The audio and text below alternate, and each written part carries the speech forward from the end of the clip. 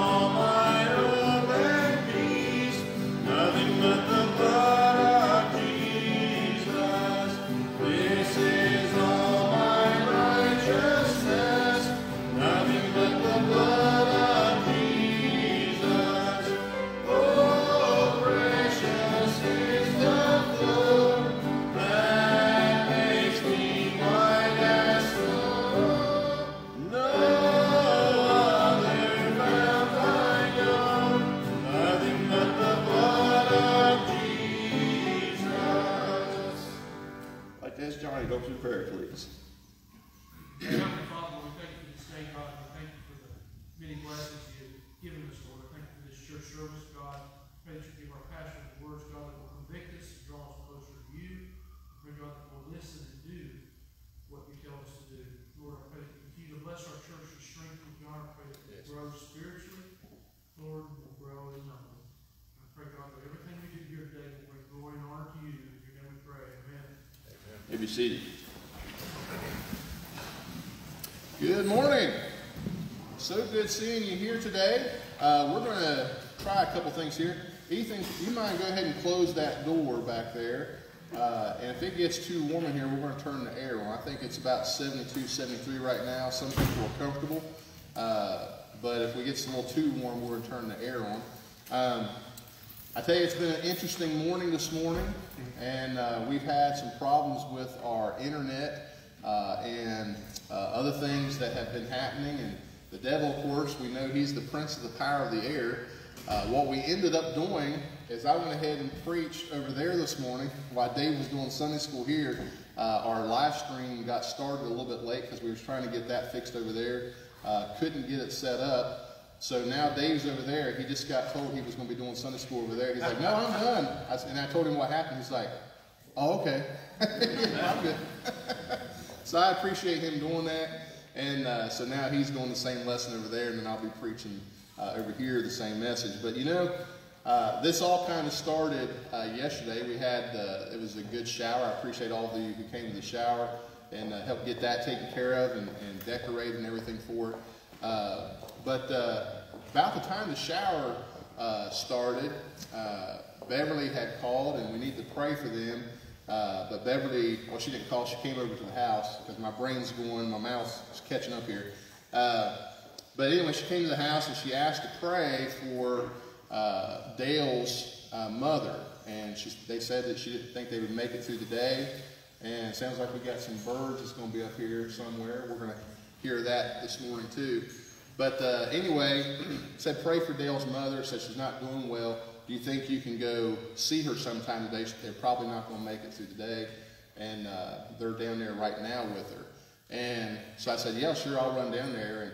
And so I got dressed real quick and ran down to Blacksburg. And I was praying the whole way down there because I knew she wasn't saved. And or at least I'm pretty sure. And they didn't think she was saved either. But she never wanted to give an opportunity for me to come by and talk to her. She wasn't pastor friendly at all. And so didn't know really what would happen. And I was just praying on the way down there. Said, Lord, just, you work it out. Give me the words you want me to say. Help me to, just to do the right things. I don't know what I'm going to come across, but I pray you preserve her life until she can trust you as her Savior. So anyway, got to the nursing home. And once I got in there, got into where the room was, Dale and Beverly were in the room, and his brother and sister-in-law were in there as well. And so anyway, they introduced me, told me why I was there. So I just kind of got down because she had a hard time hearing. She was laying in bed, struggling, breathing, and they told me to take my mask off so she could hear. So I pulled my mask down so I could talk to her, and just started talking to her. And I said, well, can I pray for you? Would that be okay? And they said they didn't think she could even respond. And of course, she just kind of nodded her head yes a little bit. So I prayed for her, and I prayed that God would give her the understanding to be able to be saved and to know him as Savior. And then after I got done praying, I just went right into the plan of salvation, told her about the love of God and how we're all sinners and Christ died for us. And went through the whole thing, and I could hear, about the time I got started, I heard some commotion in the room. And I didn't know what was going on. And I heard a nurse talking, and I thought, as I was talking to her, I remember thinking, this is the rudest nurse I've ever seen in my life. Because usually when a pastor's in the room, they let you deal with the patient. And they don't interrupt or anything. Well, she comes over and she starts throwing a blood pressure cuff on her. And so I'm still just talking to her. And I went ahead and I said, if you would like to accept Christ as your Savior, I said, pray a simple prayer like this. And I went ahead and prayed the prayer. And I had my head bowed as I was praying the prayer. And when I got done, I looked up, and right there in front of my face was this nurse's face. And she's just looking at me like this, probably wondering, what in the world am I doing? And I thought the same thing hers, like, what in the world are you doing? But I went ahead and asked Mrs. Tate there, I said, did you pray just now and accept the Lord as your Savior? And this time, the first time that she responded, it was just a little head nod. This time it was a big head nod, and I could read her lips. She said, yes, I did. And so I prayed again and thanked the Lord for it. And then I let them go on and do what they were doing. They had a thing in there. They was ready to rush her to the hospital.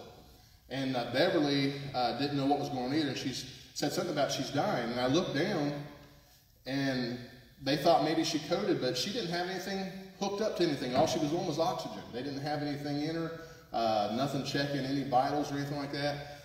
Come to find out, after I had already left, because they were trying to get all this sorted out, after I left, found out those people were in the wrong room. You see how the devil works? I mean, I've dealt with distractions before, but never a distraction quite like that. And but I know this, that nurse, she heard the gospel. I don't know if that was the first time she ever heard it. The look on her face told me it probably was. She probably didn't know what I was doing there. But, God is greater than anything that we could possibly imagine. And Beverly had contacted me this morning. I asked her to keep me updated with what's happening. They did put Miss Tate on morphine this morning at 2.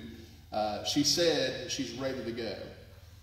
She actually, I think it was one of her nieces that had passed away before. She said, she called her by name. She goes, she's here to get me, but I can't get to her. What's holding me back? I can't get to her. I know she's coming for me, but I can't see her. And it was like she was welcoming her. And then it wasn't long after that. She goes, oh, she's here. I'm ready to go, but I still can't go to sleep. She was waiting to go to sleep. And so anyway, just pray for them and the family. As far as the family's concerned, they're ready for her to go. She's ready to go. And she's ready to go now. Thank the Lord for that. And boy, I tell you what, it changes everything. When God, sometimes we think this person, I don't know how old she is. She's lived her whole life. And sometimes people say, that's a deathbed conversion. Do you think that's real?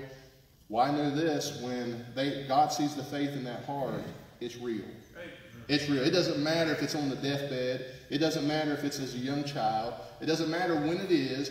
It's real. And those of us who know Christ as our Savior are going to see them again. And that's something we can rejoice over. And I praise the Lord for that. But anyway, I wanted to share that with you, and it was a blessing to my heart. But, you know, I was thinking all the way back, I was just rejoicing because we've been praying for her salvation for a while, and she's been on our prayer list for a while. But I'm thankful God worked that out, and I thought, you know, Lord, sometimes we doubt you and doubt how you're working. But what I didn't tell you was she just got out of the hospital last night, and they were ready to call in hospice. And God worked out all the details to make all that happen. So I'm just thankful that it happened the way it did. But you pray for her that maybe today that she'll be able to go home and be with the Lord and be able to not suffer. That's what I've been praying. But also I wanted to let you know, pray for Willie Akers. This is Daniel Akers' brother. He's not doing well, and they asked for special prayer for him today. So we want to pray for them also. So let's go ahead and stop right now, and we'll pray for these individuals, and then I'll give you a couple other announcements here, and then we'll have another song.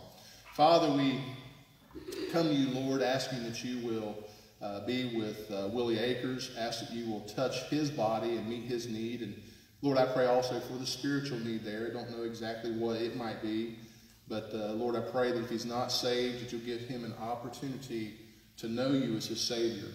And then, Lord, I'm so thankful that, Lord, you work things out there for Mrs. Tate. And I pray that you give the family grace through this time right now and comfort their hearts. I know, even though they know where she's going to be, Lord, this is still a sad time. It's still difficult. And I pray that you would just comfort them. And Lord, there's others here in the church that have gone through similar things. And Lord, it does make the days ahead sometimes difficult, but we thank you that you're the God of all comfort and you're the God of all grace and mercy. And we just pray that you extend that mercy to them. And Lord, we're thankful that those who are saved, that Lord, when our loved ones have gone on who know Christ and they've gone on before us, that Lord, we are going to see them again. And that's something we can rejoice in. And Lord, until you call us home, help us to be steadfast and unmovable and still abounding in your wonderful work that you've given us to do. And Father, just help us be faithful. And I pray that you'll bless our service now and everything else that we do. In Christ's name we pray. Amen. A couple announcements here. We are going to observe the Lord's Supper tonight after the evening service, so please make a note of that. And then next week is Mother's Day, so it's hard to believe that starts right around the corner. We're already through the month of April. This year's flying by. We're 6 weeks away from Cold Wars. So that's coming very, very quickly. And anyway, next week we are going to have, excuse me, we're going to have a special gift for our ladies. I'm still not sure how we're going to do the service. I'll probably put something on, excuse me, on Facebook and let you know if we're all, I would like us all to be in one building if we can, but if we can all meet in the church, I'll try to know something by Friday or Saturday. If you haven't heard from me and that makes a difference to you and you're wondering, please give me a call and let me know, because I'm not going to call everybody. I'll just put it on our Facebook page, and then if you're wondering about it, you know, just give me a ring or something and I'll let you know. But I just kind of praying about it. I think we're going to be in one building sooner rather than later. I keep watching our numbers each week in the state of West Virginia. They keep going down. The governor, I know, mentioned that he's waiting until 70% of the state's vaccinated. I think that's wishful thinking. I don't think that number's ever going to get there. But I'm thankful that the majority of those who wanted to be vaccinated are being vaccinated. There's still some others that are making that possible. And but the virus numbers are coming down, and they're very manageable. And of course, they're with remdesivir and some of the other things that they weren't, the hydroxychloroquine they weren't allowing before, but now all of a sudden they are. When people get in a desperate need, those things we know do work. So I know there's a few other variants out there that they're concerned about, but you got to remember, when you hear stuff on the media, their biggest thing is to keep you in fear. Because when you're in fear, they can control you. And that's, you think I'm just telling you that to tell you that, but I'm not. I mean, we are living kind of like what it was back in the days, of Nazi Germany. We're seeing things like this happen. History will always repeat itself when we don't learn from it. And it's starting to happen here in our own country. And I'm not a doom and gloomer, but I'm just letting you know this is what's coming. I saw there was a pastor in Great Britain who was arrested. He was a street preacher. He was arrested because 3 people listening to him didn't like what he was preaching. They said he was preaching hate speech because he was reading Bible verses about homosexuality and said this is not the plan of God. It's a man and woman is the way God intended for it. And so they called the police. The police came, arrested the guy. That's in Great Britain. It's happened in Canada. It's happened in California. And I'm telling you, this is where we're going. So we want to know where we're going to stand personally. Are we going to take a right stand, or are we just going to follow the masses? It's going to be difficult to do what's right, but we all must purpose in our heart ahead of time, and then ask God for the grace and strength to make the right decisions when the time comes. So, and no matter what happens, if they come and they say, well, you can't have church service, we're going to arrest everybody who comes, if that happens, they throw us in jail. Apparently somebody in jail needs to hear the gospel, because that's what's going to happen. We're going to preach the gospel wherever we go. They can't shut you up. Can't get you to be quiet. We're going to obey God in those situations rather than man, and we're going to do what's right. And so anyway, we just need to be aware of the days and times in which we live. Pray for our leaders, because God can direct and use our leaders, whether they're saved or lost. They are the ministers of God to us for good, even though they do evil things. Sometimes the evil things they do, it may be to get us more fervent about our Christian life. That would be a good thing. So God can use these things in ways we never thought possible. So we do need to pray for our leaders. That's what God commands us to do, so let's be doing that. Now, as far as after, let's see, where did I leave off? Oh, one other thing I wanted to mention. Elizabeth, she has a sign-up sheet for her wedding on June 12th. If you are planning to stay for the reception, we do need you to sign that list by what's the date? May 23rd. We need to know a number for food. There's 200 seats, I think, available inside the building, and then we need to know if there has to be a tent or something else set up outside. So if you can do that. Now, if you're just going to go to the wedding, not stay for the reception, then I don't think they need to sign that, do they? Okay. That's what I told them over there this morning, so I wasn't sure if that was right. Now, if you would like an invitation, put your name on the thing and just need an invitation. There's a place there you can mark yes or no, but that way she can make sure you get that. And I think that's pretty much it. We're going to do something a little different today. We haven't done this for a while. Actually, we're going to do a couple things different, and I should have probably told Elizabeth, but we haven't done our pledge and national anthem for a while. So let's do that this morning, and then we're going to have a time of welcome. Now, let me say this with the welcome. If you don't want to shake hands, people aren't going to think you're rude, okay? If you don't want to fist bump or give an elbow, if you just want to do kind of a wave like this, just do that, but just let folks know that you're happy to have them here. Now, let me say this. If you go up to somebody that has a mask on, just respect their distance and their space. Don't get right up on them, please.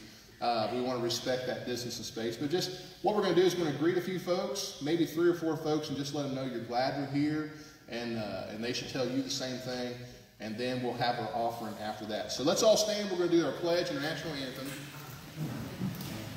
Is that okay? All right, let's pledge.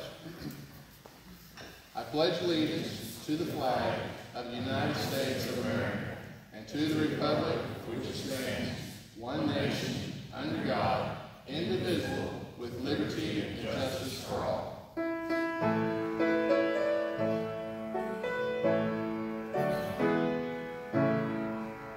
Oh, say can you see our comfortably light, what's the proudly we hail at the twilight's last gleaming, whose bright lights and bright stars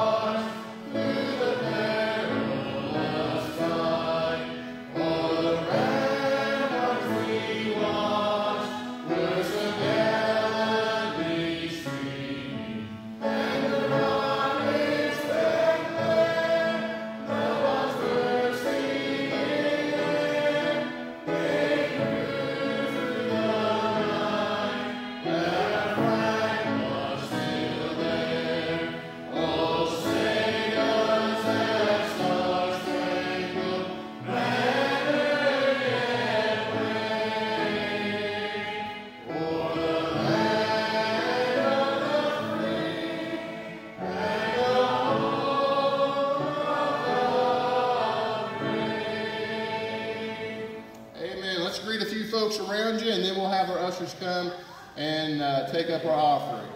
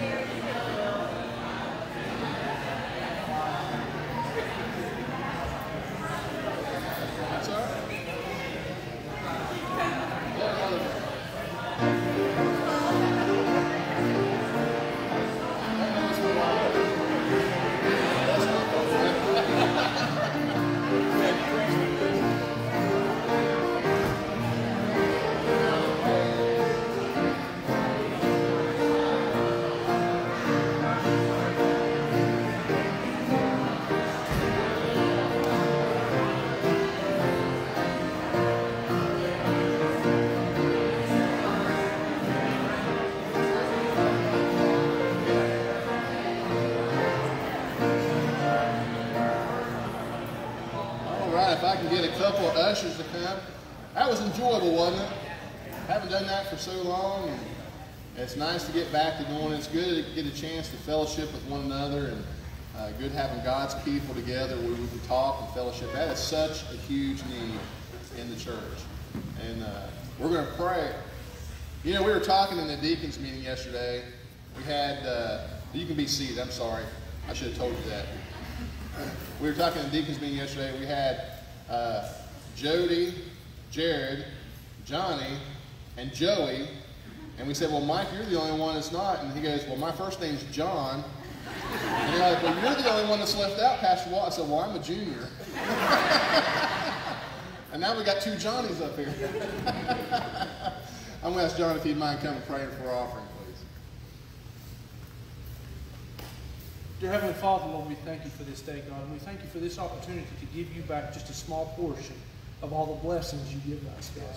I pray that you'll take this offering, that you'll use it for the upbuilding of your kingdom, God, and that as members of this church will be good stewards of your money. In your name we pray. Amen.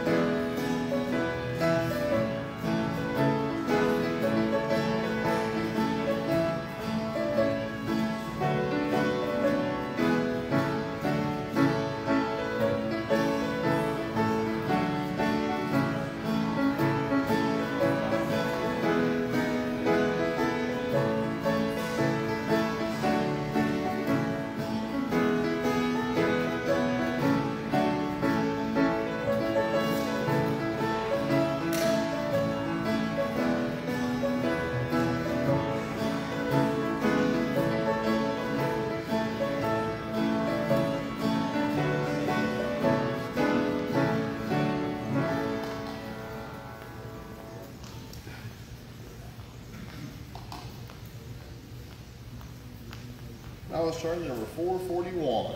Let's stand and sing, Love Lifted Me, 441.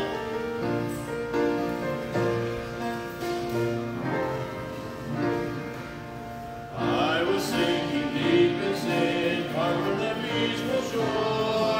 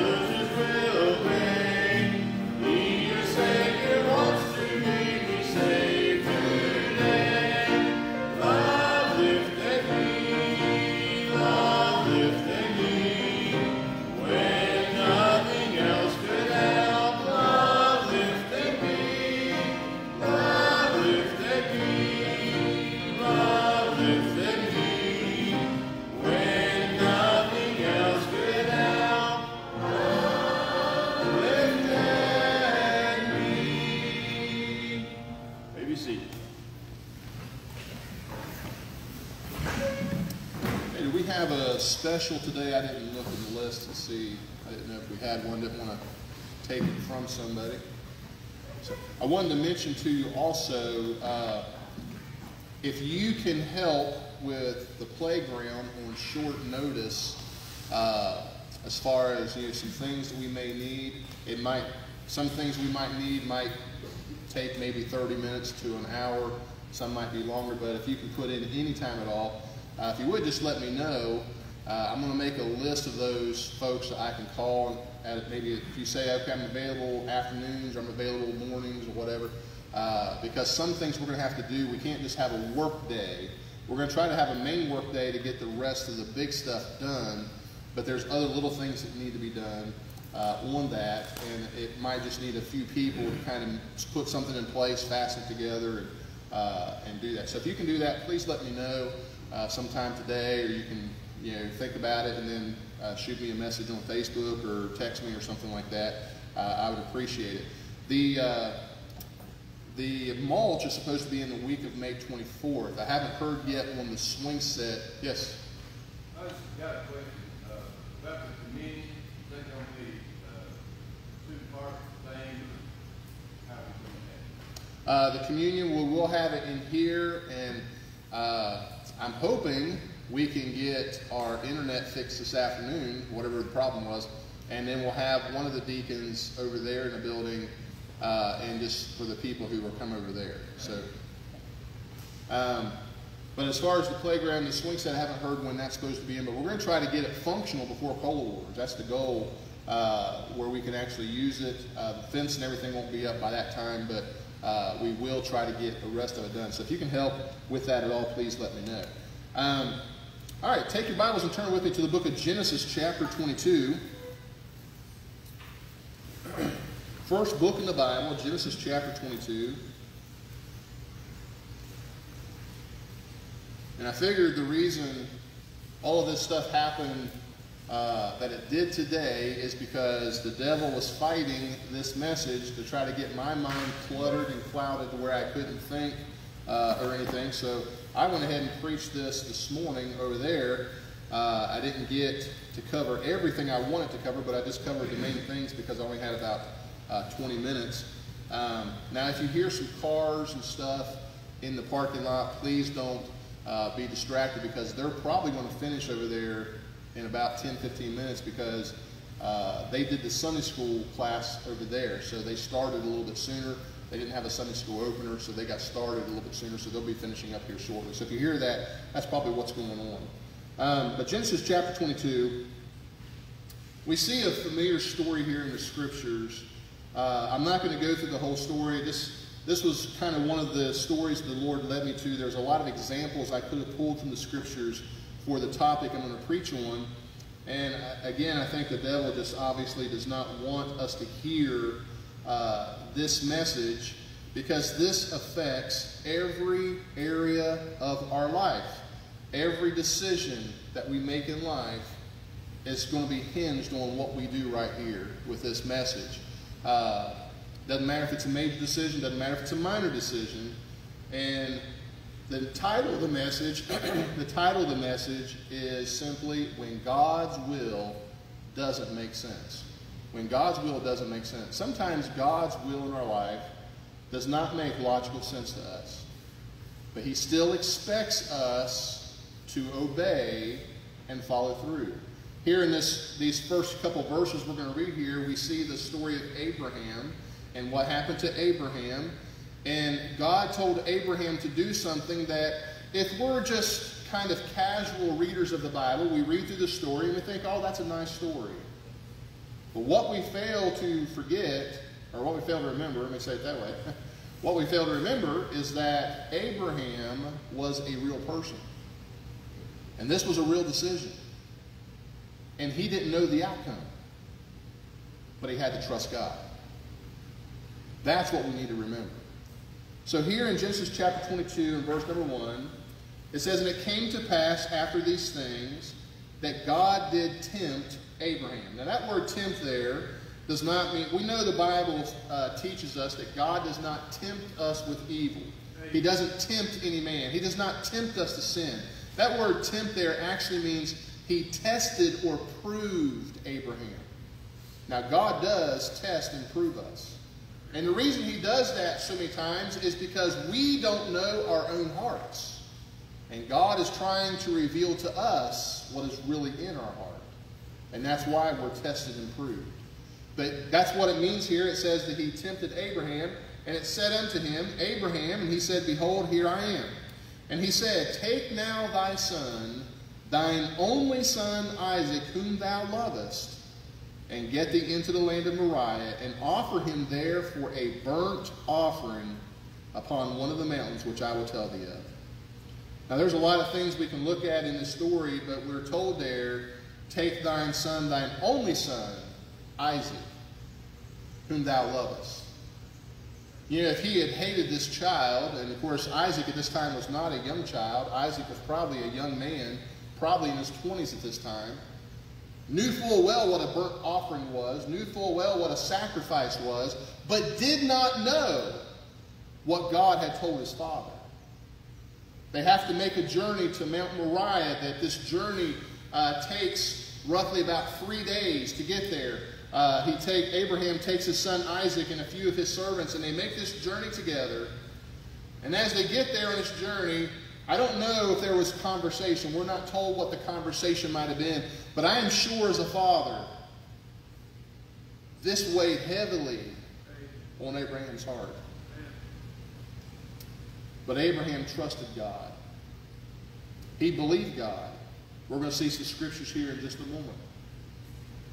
But it says here, Take thy son, thine only son Isaac. You say, well, I thought Abraham had another son. He did. He did have another son that was 12 years older than Isaac, but he was not the promised seed. And we'll see why here in just a few moments. You see, God had given Abraham a promise that even though he was an old man and his wife was an old lady, that they were going to have children that were going to be as the stars of the sky. And Abraham said, how is this possible?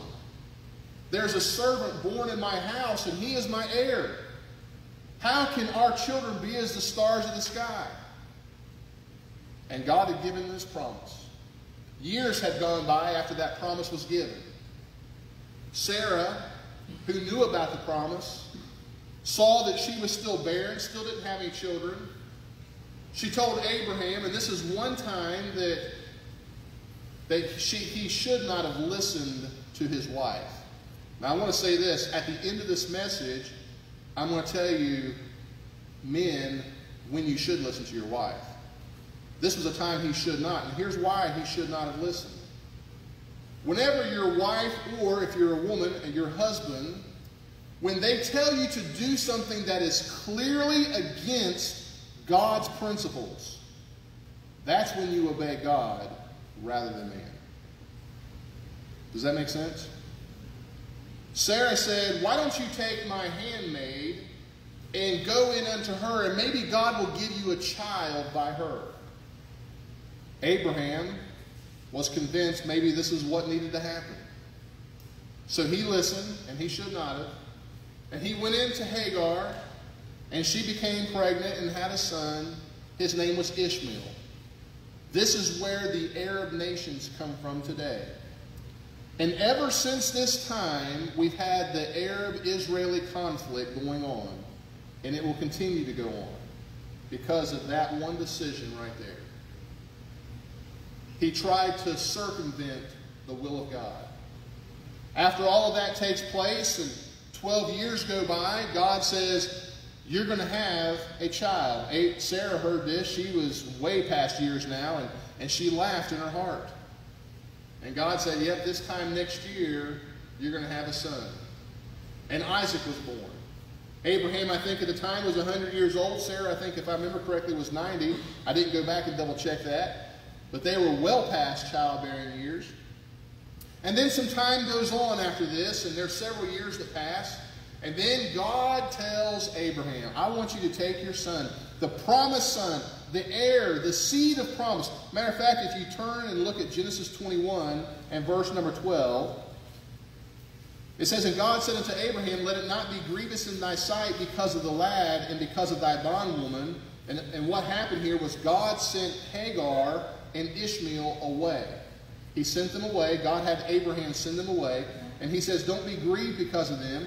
He says, in all that Sarah hath said unto thee, hearken unto her voice, for in Isaac shall thy seed be called. And then God himself refers to Isaac as Abraham's only son, Isaac. When God's will doesn't make sense, what do? That's what we're going to look at here this morning. It's actually a pretty simple message. But I want you to be thinking about things because there are a lot of decisions we make in life that we make the wrong way. And God wants us to fix it because he wants us to know what's in our own heart. Let's pray. Father, we thank you so much for your goodness to us. I pray that you will speak to us and speak through me, Lord, as only you can. I pray, Lord, that you would direct our time together now. And Lord, we truly want to give you thanks for just the blessings of each person that's able to be here today and just the blessings we have to be able to gather together and worship you. May we never, ever take that for granted. One day, Lord, we may not have that freedom. We may have to meet in secret, in private. But Lord, we still want to obey the word of God. Father, I pray that you will help us. As we hear this message this morning, I pray that you'll bind the powers of darkness that will try to rob the seed of the word of God out of our hearts. I pray that you will keep any distractions away. I pray that, Lord, you will help our minds not to wander on things that we'll be doing here in the next 20, 30 minutes and getting ready for lunch and other things. But Lord, here for just the next few minutes, we will focus and we will be ready to hear what you have for us today. Father, we ask that you might receive the glory and honor for all of this. In Christ's name we pray. Amen. I want you to turn with me to Hebrews chapter 11. We see here what God told Abraham. He says, I want you to take your son, your only son Isaac, whom thou lovest, and I want you to offer him for a burnt offering. Over in Hebrews 11, we often call this passage here, we call it the Hall of Faith. The Hall of Faith. You don't have to hold your place there in Genesis. We're not coming back there. Hebrews 11. And we see several characters mentioned in Hebrews 11. And we see Sarah mentioned here. We see also Abraham mentioned. And we see this part of the story in Hebrews 11 and verse 17. And listen to what it says here. It says, by faith Abraham, when he was tried.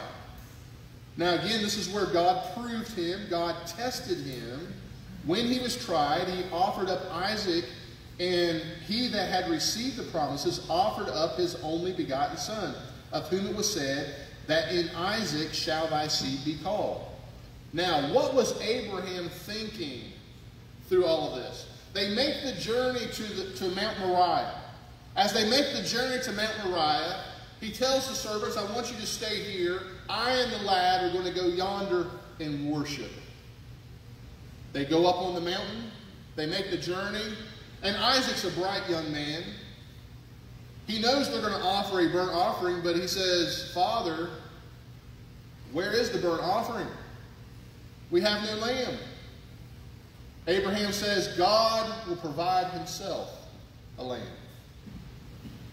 Now, I think that was foretelling what Jesus Christ was going to do, that himself was going to become the Lamb of God. But I believe also what Abraham was saying, because we really don't know what he was thinking this whole entire time until we get here to Hebrews 11 and verse number 19. That's when we start finding out exactly what he was thinking through all this. Look at verse 19. It says, accounting that God was able to raise him up even from the dead, from whence also he received him in a figure. He believed all this time he was going to have to kill his son. He was going to have to offer up Isaac, his only son, whom he loved. He was going to have to lay him, bind him, lay him down on the altar, raise the knife above his head, and slay him, and allow God to burn up the sacrifice. And then somehow, some way that didn't make sense to Abraham, God was going to raise him from the dead. Because he knew this. God had promised that Isaac was the promised seed. You see, sometimes God's will doesn't make sense to us. We can rationalize it. We can think about the pros and cons. We can think about all of this stuff that goes on in our mind, but it simply does not make sense. We find examples of this all through the Scriptures. I think of the Red Sea crossing when the children of Israel, when they fled out of Egypt. And the Bible says God led them through the way of the wilderness. And that means that when they got there and they were walking down the valley between two mountains, they knew the Red Sea was in front of them. There was no escape. They knew the Egyptian army was behind them. They knew Pharaoh hated them. But yet God led them to the Red Sea. They didn't know what was going to happen. They had no idea. As a matter of fact, some of the people did what you and I probably would do. They started to complain. Moses, what did you do? You have led us here. We are now trapped. The land has us trapped here. We can't go forward because of the Red Sea. We're trapped by these mountains. There's no escape. The Egyptian army is behind us. You've brought us out here to die. And what did Moses tell them? He just simply said what God told Moses. Moses had to believe the promise. He said, stand still and see the salvation of the Lord. They didn't know what God was going to do with the Red Sea. We did, because we know we're on the other side of it. But you think about it. You put yourself in their situation. How scared would you have been? How concerned would you have been? Would you have trusted the promise of God and say, well, I don't understand what's happening, but I know this. God led us here. So whatever's going to take place is going to have to be something wonderful. It's going to have to be for the glory of God. Somehow God's going to get the glory through all of this. I think of Joshua when he fought the battle of Jericho. Joshua is told by God, I want you, when you go to fight this fortified city, I mean, this city was so fortified, the walls of the city were so thick. They were told by historians they could have chariot races on the wall. That's how thick the walls were. And the Israelites have really no weapons of warfare to speak of. And God says, here's what I want you to do. I want you to march to the city, go around the city one time, and come back. And I don't want anybody saying a word. That doesn't make sense, does it? What good's that going to do? But God didn't stop there. He says, I want you to do that the second day, and the third day, and the fourth day. And you keep doing this, and on the last day, here's what I want you to do. I want you to go and march around the city, and this time, don't just do it one time. I want you to march around 7 times. And on that 7th time, when you stop, that's when I want you to give a shout. You're going to hear the sound of the trumpets. You're going to give the shout. And then you're going to go forward and conquer the city. They had no idea the walls were going to fall down flat. They had no idea what God was going to do. But at some point, they had to trust God and obey. What do we do when God's will doesn't make sense? I think of Mary and Joseph. Mary, who is a virgin. She's told by an angel that she is now pregnant with a child. She says, how can this be? I've never known a man. And then she's told that that child is of the Holy Ghost. And that little babe, what it's going to do, that it is a holy child. It is the heir. It is the promised seed that was promised through the whole Old Testament. And he's going to be the Savior of the world. At some point, she had to believe God. She was probably concerned what her soon-to-be husband, Joseph, was going to think of this. Joseph was then told about what was happening, and he knew that Mary had been with child, and he was a good man and a just man, and didn't want to make a public example, but just wanted to put her away, the Bible says privily, just kind of quietly. He could have had her stoned to death. But he was a good man, just man, a merciful man. And then an angel comes to him and says, fear not to take unto thee Mary thy wife, for that thing which is conceived in her is of the Holy Ghost. Does that make sense? Has that ever happened before? At some point, he had to decide to trust and obey. What do we do when God's will doesn't make sense to us? Would we find our name written in Hebrews 11 in the Hall of Faith because we ourselves, when we were tempted, when we were tested, we trusted God and obeyed? So what do we do? Well, there's first of all, in the message, the introduction is about as long as the message. The message is actually pretty short. There's a choice that needs to be made. Turn with me to Proverbs chapter 3. There is a choice that needs to be made. These are some common verses that we read all the time. I quote these all the time. I love these verses. These verses mean a lot to me. And I hope they do to you as well. Proverbs chapter 3 and verse number 5. We must realize that when God's will does not make sense, there is a choice that needs to be made.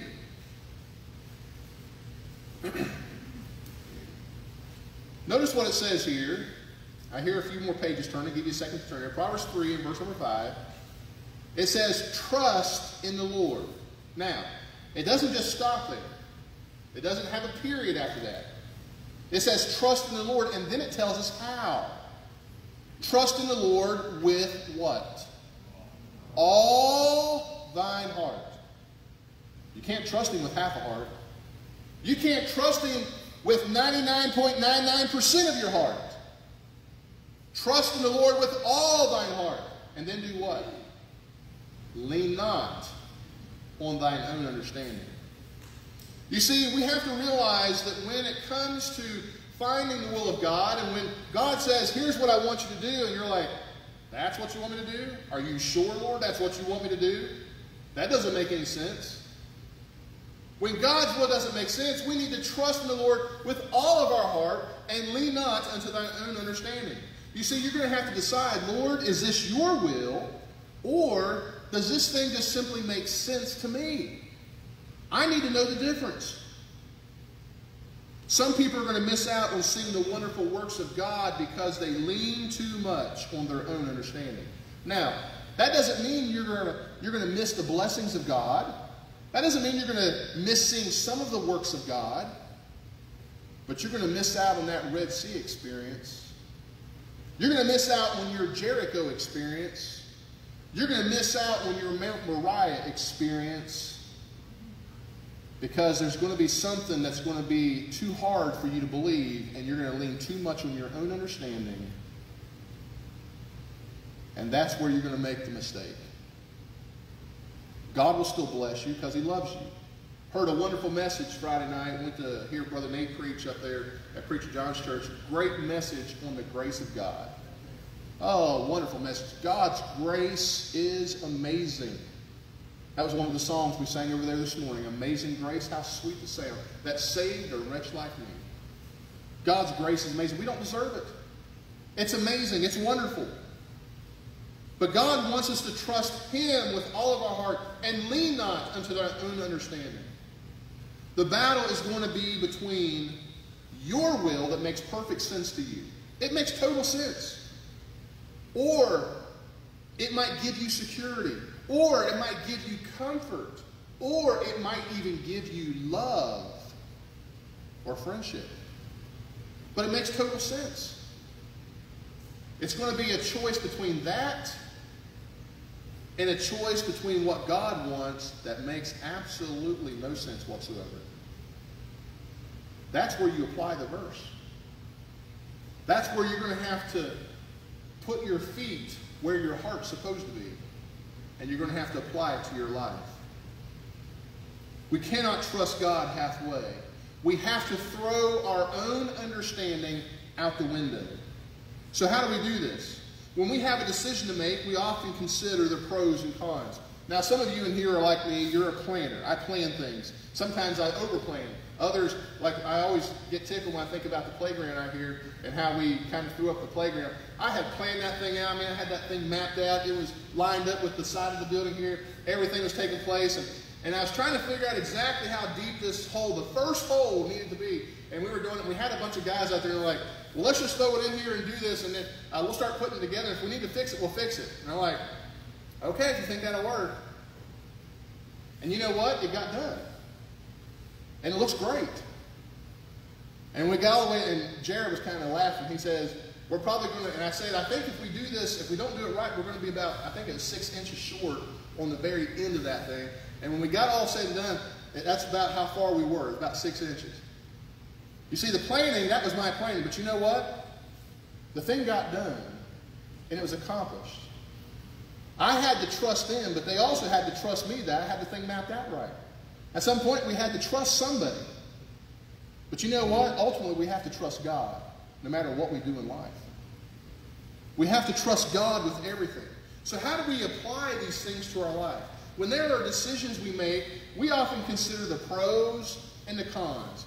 And what usually determines our decision, if there are more pros than cons, we're like, okay, this must be God's will. Wrong way to do it. That's why most of us don't make God's will a part of our life each and every day. Because we are doing it the wrong way. It is not even about the pros and cons. You see, the Bible tells us our hearts are deceitful and desperately wicked. We can line up those pros and cons and say, okay, this must look good if I do this and not this, because the pros are way outweighing the cons over here, so it must be God's will. But let me tell you what you probably need to do. You probably need to do what I've had to do many times. You have to be honest with yourself if you do this stuff. Because our hearts are deceitful. You can lie to yourself and believe it. You have to take those pros and turn them into cons, and take the cons and turn them into pros, and then start thinking about that decision. I'm going to give you a couple examples here.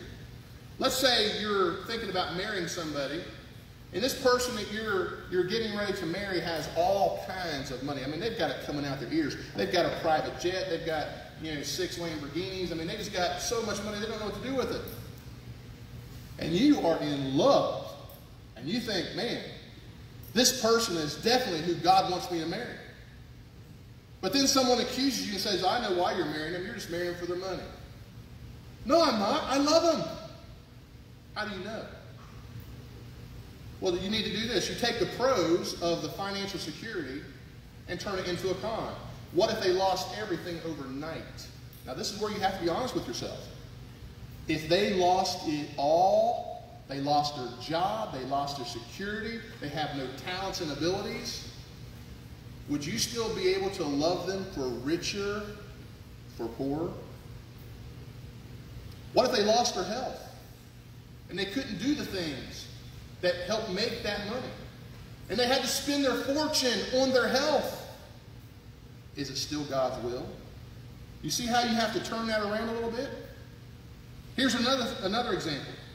Let's say that your business offers you a promotion in another city.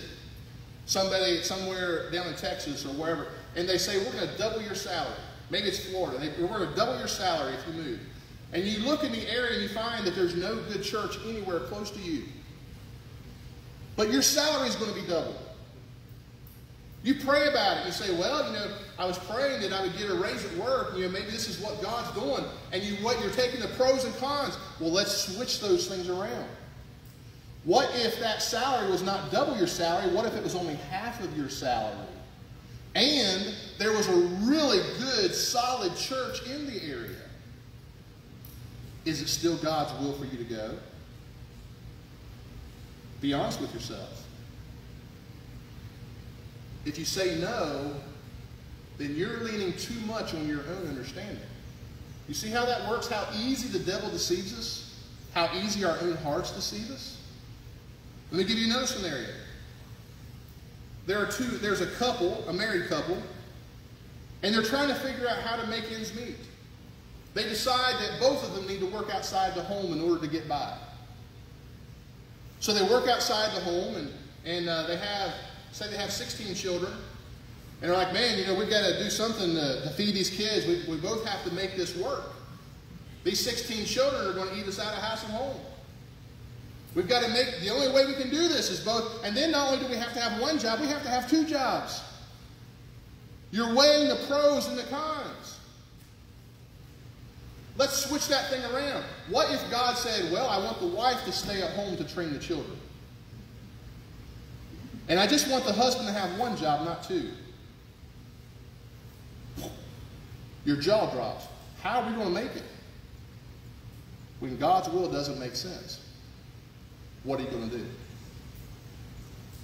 You take the pros and cons. It could be that in that scenario, God might know that if you choose to do his will, and the husband only has one job, and you suffer financially for years and years and years, that could have been the very thing your children needed to see and grow up in to make them the servant of God that they would become. But if you do it the other way and lean on your own understanding, they can have security, they can have clothes on their back and things taken care of and have plenty of food, but maybe the last 8 of those 16 children just don't turn out for God because they end up being a little too spoiled. I'm just telling you, we need to stop and think about things. When God's will doesn't make sense. Let me give you one more scenario. Let's say you're planning to have 3 children. You think, okay, well, and we do this. We all think this way. I know I thought this way. I thought, how many kids can we afford to have? And Becky and I were talking about it before we were married, and I don't remember what the number, I think it was 12 children she was talking about. And I was just like, okay. I'm marrying somebody who's psychotic. And I was like, well, okay, I think 8 probably would be a good number. I honestly thought about 4 or 5. I thought, well, we grew up with 6. Okay, 6 is kind of pushing it. Guess what we ended up with? 6. She had 6 miscarriages. She got her 12. She got her 12 children. We got 6 in heaven. And, but I was sitting there thinking, and I thought this, Lord, how are we going to do this financially? And then we talked about what is she going to do after these children are born. And I thought, well, somewhere along the line, we're going to have to provide for them. But you know what? I knew in my heart what God wanted us to do. And it didn't make any sense to me. I knew God wanted her to stay at home. I knew God wanted her to train the children. And I was going to be the only income. And I remember at the time when we got married, I was a youth pastor. I was making $12,000 a year. This is back in the late 90s, making $12,000 a year. And then God led us to another church. And that year, and it was, a matter of fact, it was the year 2000, our income was $7,000. We weren't on government assistance. We didn't have anything like that. And I'm telling you what, there were times of desperation in our home.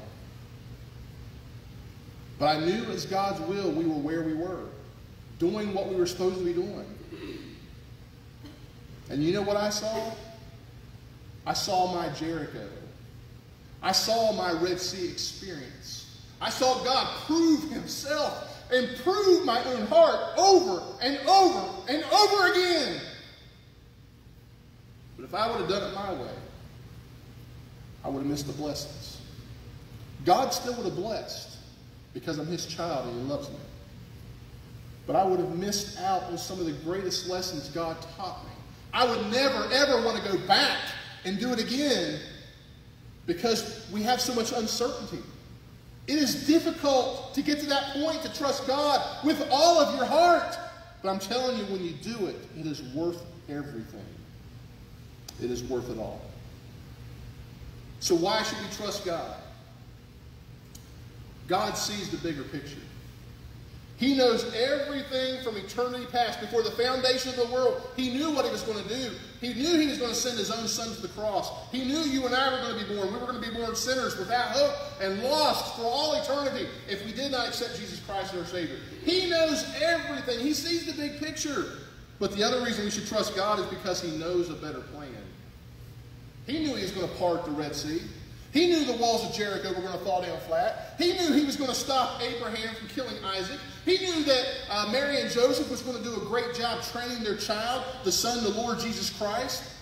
He knew all of these things was going to happen. And another reason we should trust God is because God has a beautiful purpose for your life. A beautiful purpose. There is something God is trying to teach you in the will of God. So you can use that very thing to direct other people sometime later on and help other people in your life. and use it as a ministry resource if you will only let him do it. And I'm going to tell you, be honest with you, I'm not going to tell you a bunch of lies. When you are in that time of trusting God, it's scary. I've told you about the time when that year we made $7,000. Becky comes to me, I'm the provider, supposed to be the man, taking care of the family. And she comes, she goes, I don't know what I'm going to do. We don't have any food in the house. Cupboards are bare. We lived on beans for a long time. You could buy a bag. I learned to love lentil beans. 63 cents a pound. They were awesome. We lived on those for a long time. Pinto beans, lentil beans, you name it. We were bean and soup people. She goes, there's nothing in the house. And I go and look in the cupboards. And I'm like, okay, let me see what's there. Look in the cupboards. Nothing. Open the refrigerator door. There's some formula. I'm not going to eat formula. That was it. There wasn't anything. Okay, I'll see what I can do about this. I go downstairs and I pray and pour my heart out to God and say, God, I'm a failure as a husband and a father. My family is going to starve. We don't have any food in the house. I don't know what's going to become of this. Lord, this is in your hands. We're doing what you want us to do. You said, come here, we came here. You said, do this, we've done this. But Lord, what is going to happen now?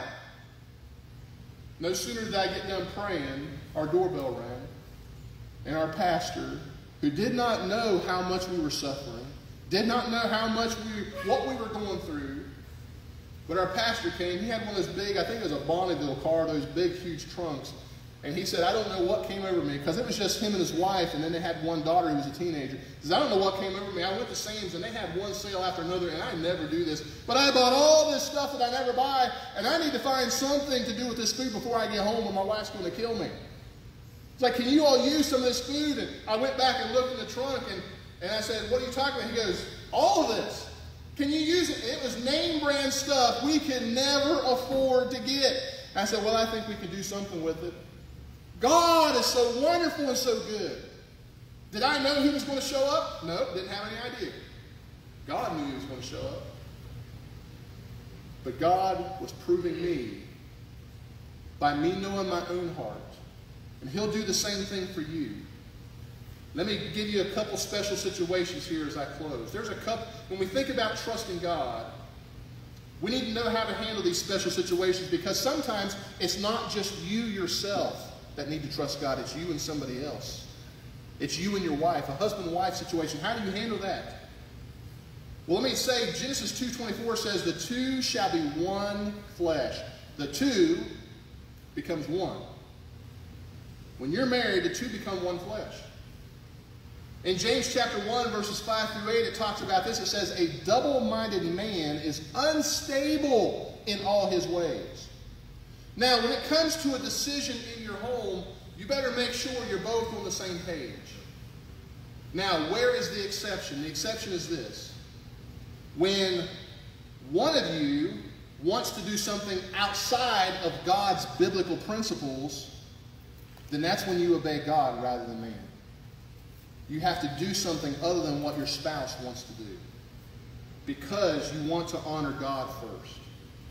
You can pray that God will take care of their heart, deal with their heart, take care of the situation, but that's the only time you don't be united in your decision. When you come together, you need to realize Amos 3:3 says, can two walk together except they be agreed? There's a major decision. Sometimes God will use either the husband or the wife to they may not even be able to give you a good reason, because you're looking at pros and cons. Well, why should we not do it? I don't know, but I don't think we ought to do this. It might simply be God has not told you, but he has told them, because he is dragging their feet a little bit, because it might be God's will, but it's not God's timing. We need to make sure we're on the same page. Here's another special scenario. We were talking about this yesterday, pastor and deacons, or a business partnership. If me as a pastor, because I'm the pastor, I have to be responsible for everybody in the church. I have to give an account to God for everybody in the church. Even though that's true, I better be careful making decisions if all of the deacons are against it. Say, well, I'm the pastor, bless God, I'm going to do it. Dangerous. I know a pastor, a great man, great soul winner, tender heart, loves the Lord. but not always wise in his decisions. He's a very dynamic preacher, and he wanted to preach a message one time about hell, and he wanted to drive home the point to his people how serious hell was, and how hot hell was, and how if we really believed in a literal hell, it ought to motivate us to go out and tell the world about a burning place that they can avoid because of the love of God and the blood of Jesus Christ. And he said he wanted to drive home this point, and he asked his deacons, he says, I want to get up in church and I want to scream the buildings on fire. Do you think this is a good idea? Now, first of all, it's against the law. But he said, the deacons are like, oh, Pastor, I don't think that's a good idea. He said, oh, it'll drive home the point. Because I'm going to preach on hell on Sunday, and I want the people to realize that if they believe this building was burning, that they're going to get up and do something about it. If we believe there's a literal hell, that we're going to do something about it. He goes, I think it'd be a great illustration. He said, Pastor, I don't think you ought to do that. He said, okay, I just wanted to ask you all for your opinion. Sunday came, guess what the pastor did? Screamed the buildings on fire. There's a little old lady jumped up out of her seat, had a heart attack, dropped on the floor. Other people running out of the building, trampling each other, bruising each other up on the way out. Things didn't go quite the way the pastor wanted. He had to go visit the lady who had the heart attack. Thankfully, she did not die. Visit her and the family. There was a lot of hurt feelings that day. They almost kicked him out of the church. He's lucky they didn't. You see, sometimes our will makes perfect sense to us. But God's holding it back through those around us that we're supposed to be in partnership with. Can two walk together except they be agreed? There's a reason we're supposed to have unity in things like that. But when it comes to you yourself, when it comes to your own personal life, are you willing to trust God with all of your heart and not lean at all on your own understanding? Do what I do many times. I take the pros and the cons and I just flip-flop them. And when I can flip-flop them and it makes a difference, then it wasn't God's will, it was my will. I told my mom, she worked in the church as a secretary for years and years and years, and she worked for this pastor who did not appreciate her. Never complimented her. She did a great job for him, and I don't even know if the guy was saved myself. It was a Baptist church, and she just didn't like working there anymore. She's like, I just can't stand working here. It's like, it just irritates me. We don't have a good working relationship. She said, I think I'm just going to retire from this. I said, well, do you think it's God's will? She said, yeah, I'm pretty sure it's God's will.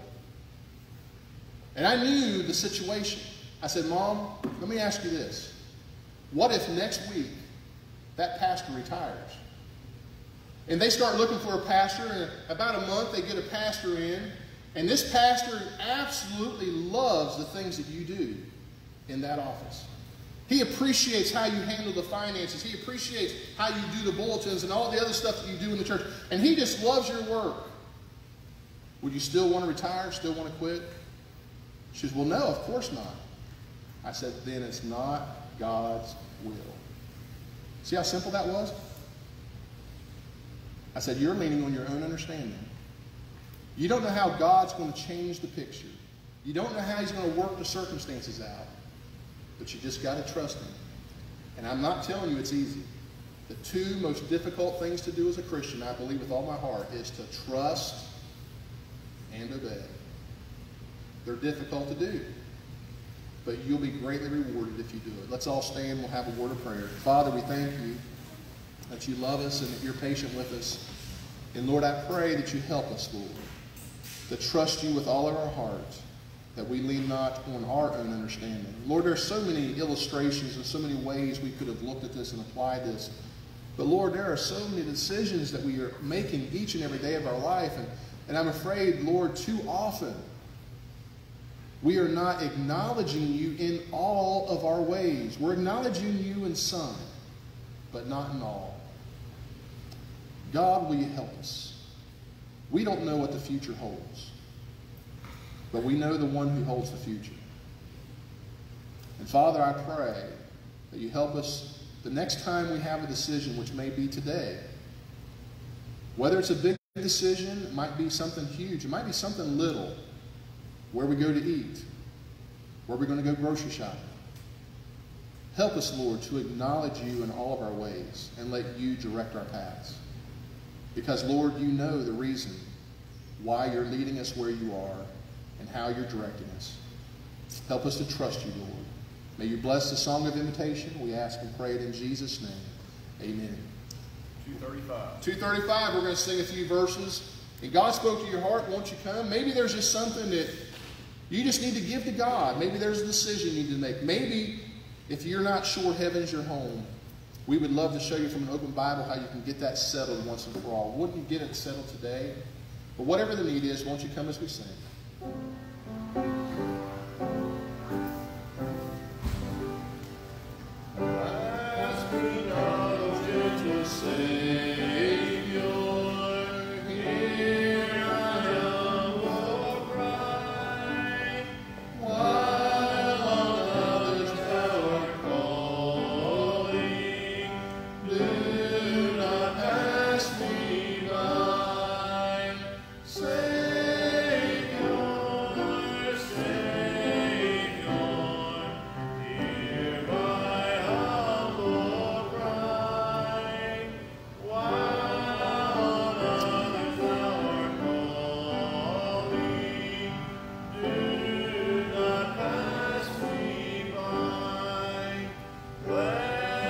When your time of testing comes, you don't want God to pass you by.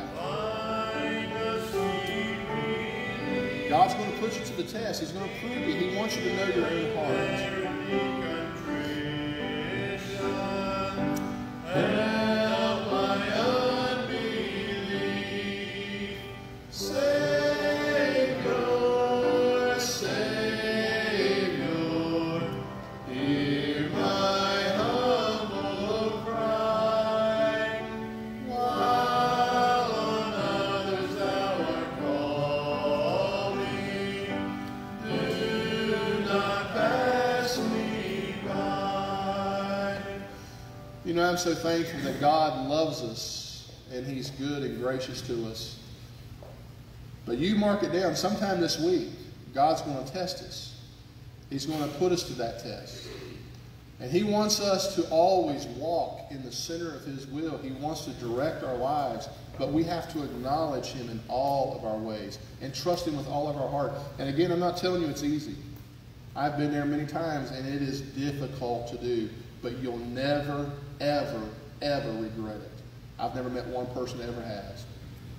God loves us, and He knows what is lying ahead. We just have to trust Him that whatever it is, it's for our good and for His glory. Let's close the service here in a word of prayer. God bless you. Thank you so much for your faithfulness. And as we close here in prayer, I hope you have a great afternoon. Be back in your place tonight. We are going to observe the Lord's Supper in here, and we will do it also in the other building. That's the plan anyway right now, if we get the internet up and going. So let's close here in prayer, and I'm going to ask CA if he'd mind dismissing in prayer, please.